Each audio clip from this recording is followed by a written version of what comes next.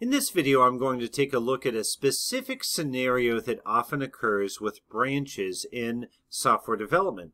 And that is, we might be working on a single feature branch, but then we might find that there's something that happened in another branch that we need in our feature branch. And so we have to essentially merge across branches. I'm going to demonstrate this with a unit test on a feature branch and then a change in the main or master branch that I'm going to pull into that feature branch. Let's start with our IDE, and I'm going to create a new branch.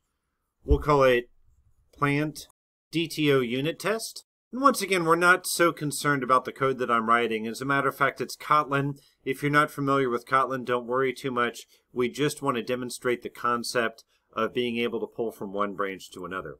So I make a new test. And we're simply saying confirm that Eastern Redbud outputs Eastern Redbud. So we're testing a new DTO. And this DTO is going to be called plant. So we'll say var plant plant equals plant. Now let's take a look at what I've put here. I'm creating a variable, and actually that could be a val because we're not changing it. We'll change it to val. Creating a variable called plant of type plant, and I'm assigning to it a new object of type plant. And in this object, I'm passing a genus of Cercis, a species of Canadensis, and a common name of Eastern Redbud. And I want to assert that when I invoke toString on this new plant type, it's going to return to me Eastern Redbud.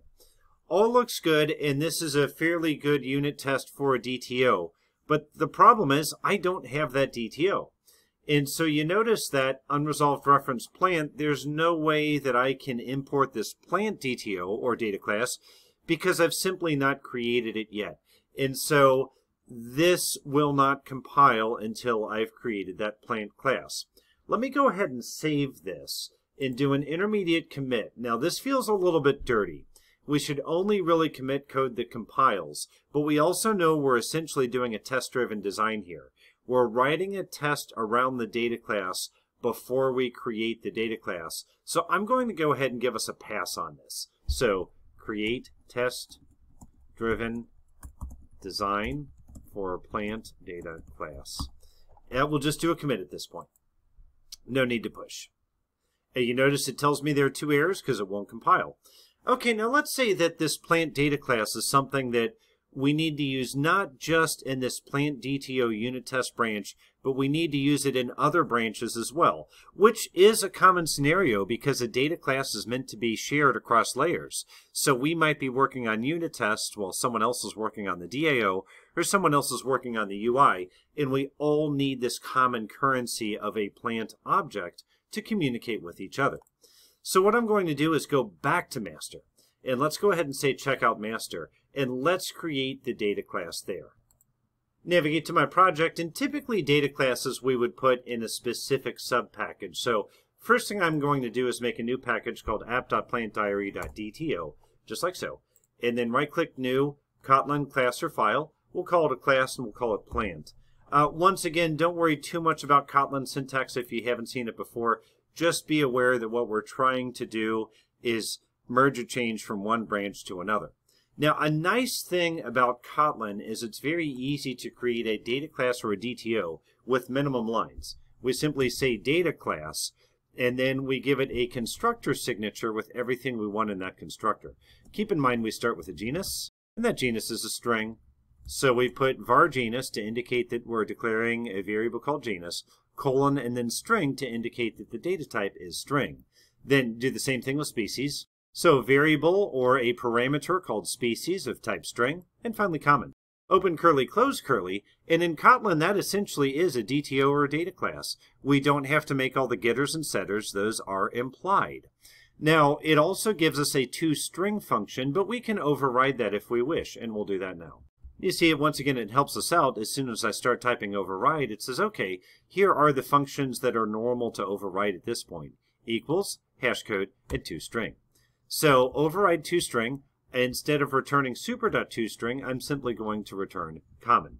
And there we go. There's our data class. So I'm going to right-click, and I'm going to say git commit. Create test-driven design for plant data class. We'll go ahead and say, or let's say create plant data class. and commit.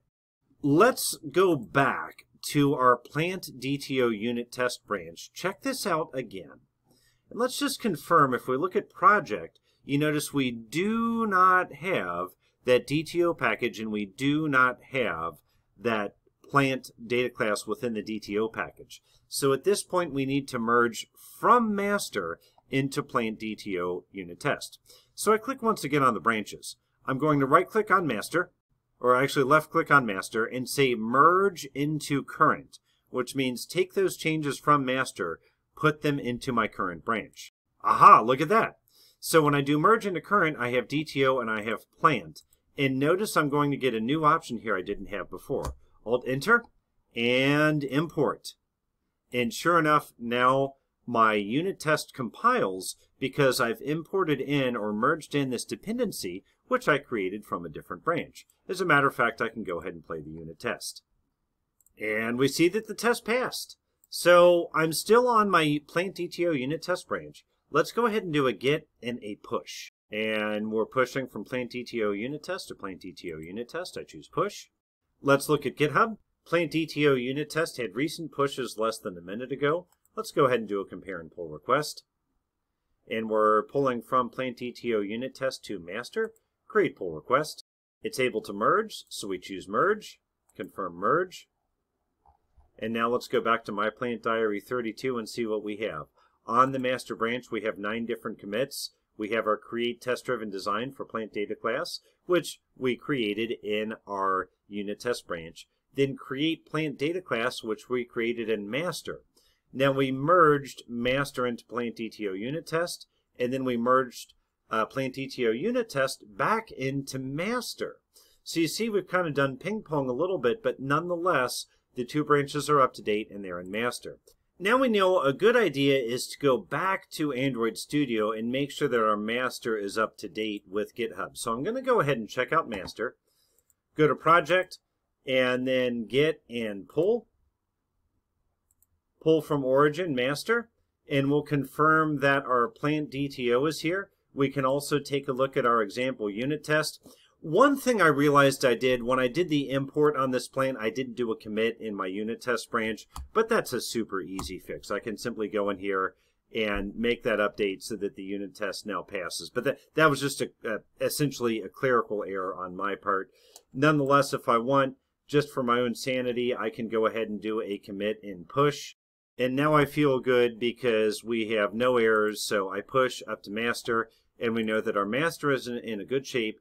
It contains not only the changes that we created locally in master, which is this plant DTO, but also the unit test that we created in a different branch. It also helps me to validate that after all of this merging between branches, I can still push a commit without a merge conflict. So everything looks good. This has been a look at an advanced branching concept, which is how to pick a change from one branch to another and do a merge.